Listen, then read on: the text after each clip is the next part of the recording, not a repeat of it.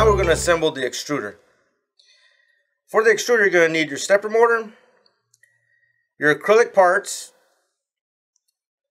your extruder pinion gear, your ball bearing, your M8 by 14 millimeter bolt, an M3 by 20 millimeter bolt, two M3 by 18 millimeter bolts, 4 M4 nuts, 3 M3 by 14 millimeter bolts.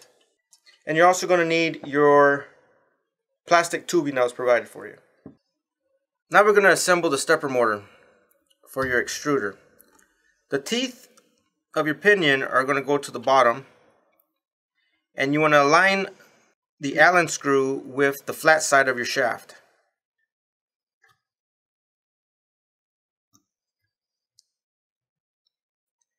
You're going to put it down roughly about there. Lightly tighten it. You may need to adjust this later in the build, so we'll just keep it there for now. Now we need to assemble our tube ends. Now your tube's going to need to be cut. So you want to measure roughly how much you're going to need of this tubing from your hot end down to where you're going to install your extruder. Once you get that length measured out, you're going to want to cut the excess of your tubing. You'll roughly end up with this much tubing and around this much at your end. Now we're going to need to thread our tubing with M4 nuts and your cross-section acrylic piece. And your final product will look something like this. To do that, you're going to need to create threading with the M4 nut onto the tubing. Preferably doing this by hand. Once you get the bolt on there, you'll notice that the tubing is threaded. So next you're going to put your acrylic piece, and then you're going to thread the next bolt. And you're going to hand tighten these bolts together. So when you're done, you'll have two pieces that look similar to this.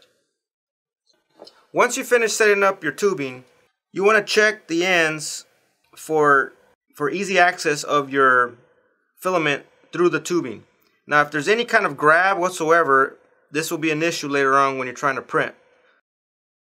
Take a small diameter item, for example a 1.5 millimeter Allen, and work it through your tubing so you can ream the hole to relieve any restriction of the filament going through your tubing.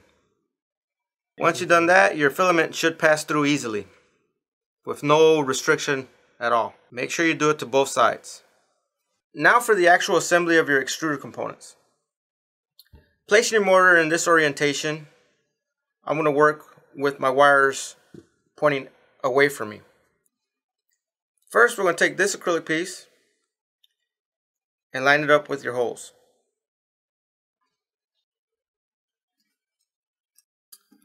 Next, we'll take these acrylic pieces and we're going to stack them on this side of the mortar. So first you're going to take this piece and it goes down first. Then you're going to take you'll take the two ends with the little nudges, place them on top of each other and put them on top. And then you'll take the other rounded piece at the very top. So now taking the two M3 by 18 millimeter bolts, secure these onto the mortar. Next you're going to take these two pieces. One has smaller diameter holes in it than the other. You're going to take the piece with the smaller holes, it's going to go on the bottom. The piece with the bigger holes is going to go on top. Now how you can tell is by laying them on top of each other and looking through, and you can see the beveled edge of the smaller hole piece on the bottom. Now we're going to take the pieces we put together earlier.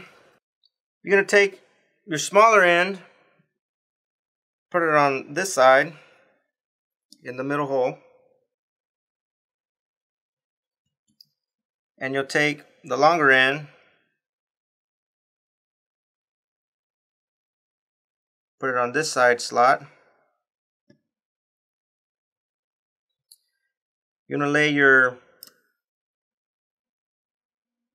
bearing over the big hole. Now you'll take your top piece line up the square holes, lay it down. You take your M8 by 14 millimeter bolt and hand tighten it into the center hole. Now you'll take your three M3 by 14 millimeter bolts and you're going to install them here, here, and here. Now these thread through the top into the bottom.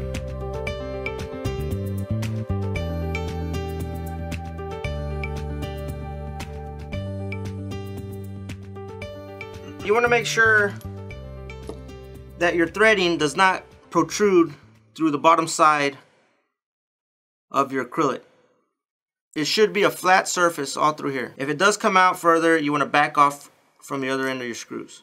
For your next step, you're going to take your M3 by 20 millimeter bolt and it'll slide right through that opening and you line it up with that opening there. And this needs to thread all the way down into your mortar.